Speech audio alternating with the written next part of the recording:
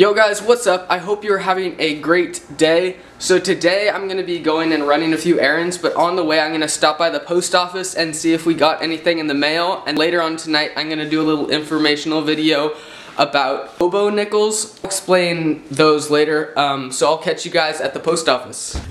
Hey, third piece of mail! I'm excited for this, guys. Alright, so this is going to be in today's video for sure. I'll open this. So it's from Frankie Tortonesi. I'm sorry if I'm pronouncing your last name wrong. And you see these little imprints of coins on the letter. I don't know if you guys can see that. Little circles and stuff, so I'm guessing there's coins in here.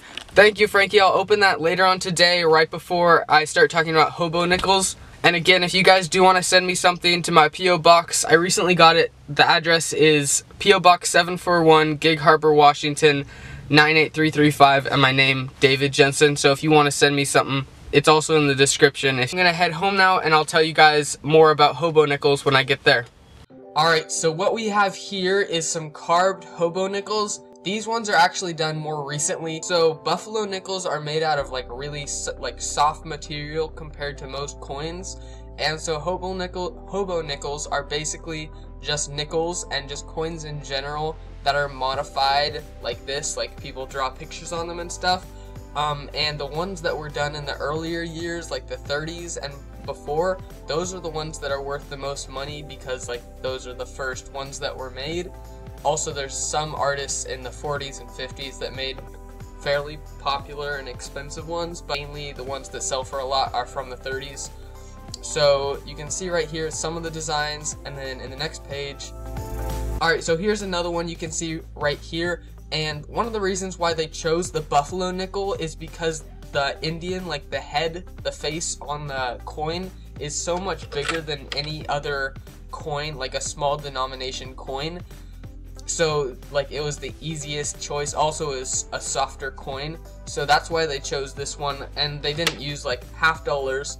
You can probably see the face is fairly big, but no one wants, like 50 cents was a lot back then, so like people would rather do it to a smaller coin than do it to a 50-cent coin. And I have a few more examples of buffalo nickels. So there's this one. Oh, I might get age restricted now. We got this one, and then this one actually shows the transformation that is done, so you can see the original, like the Indian head behind the face, and then they turned it in, like they changed it into a new painting, or not a painting. They sculpted out different details on it. So a lot of the older ones grew popular in like the 30s, so it was during the Great Depression, so people would actually carve nickels and try to resell them to people just to like make a little bit of a living. And this is probably the question that all you guys want to know. Like you're like, okay David, stop telling us the information, you just want to know the money. So what I have here is eBay, and these are not what they're asking, not like, oh I want $100 for my Hobo nickel. This is what they've actually sold for. So these are all sold listings. You can see like a couple here. This one sold for $35 right there.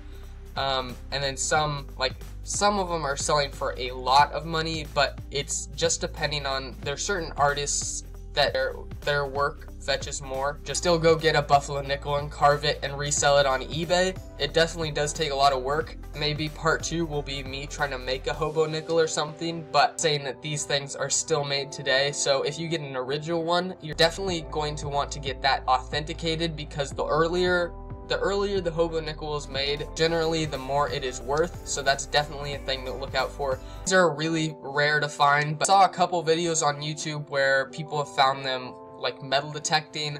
I don't know if I've seen one found coiner hunting yet. So if you have any further questions on this, or you want to know more information about a different coin, leave it in the comments below and I'll research that coin and give you guys information about it. So make sure to comment down below. It's time to open the letter. So today's shout out for sure goes to Frankie. Thank you for sending me a letter.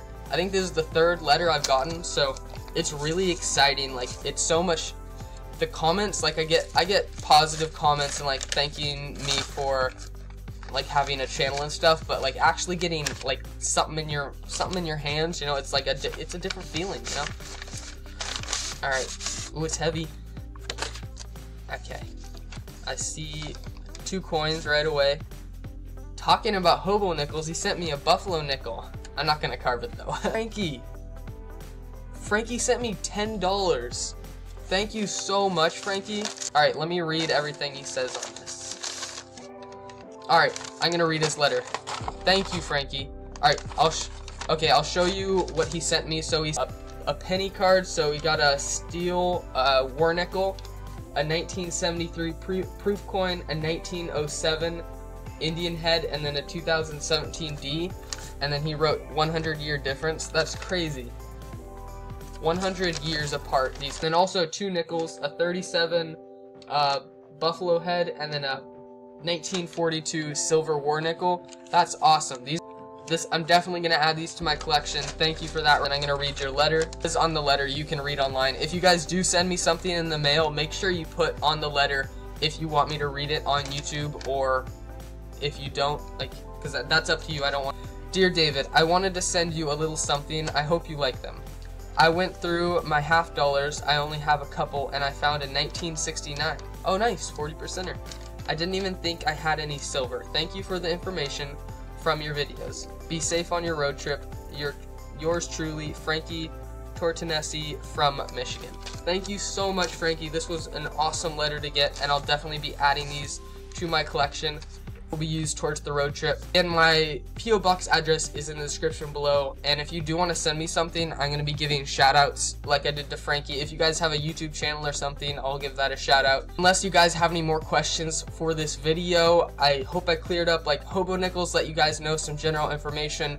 And sorry I missed a video. If I do miss a day, I do videos every day, or I try to. So if I miss a day, make sure you call me out on that, because I'm trying to get to the point where I can make a video every single day for you guys. If you want to check out more of my content, I'm going to put a video up there, playlist of all my videos up in that corner. You can subscribe up there, and then the Patreon, if you want to donate to this summer's road trip, is right in this corner. Hope you guys enjoyed. Make sure you like, comment, subscribe, and share, and I'll catch you in the next video. Peace out.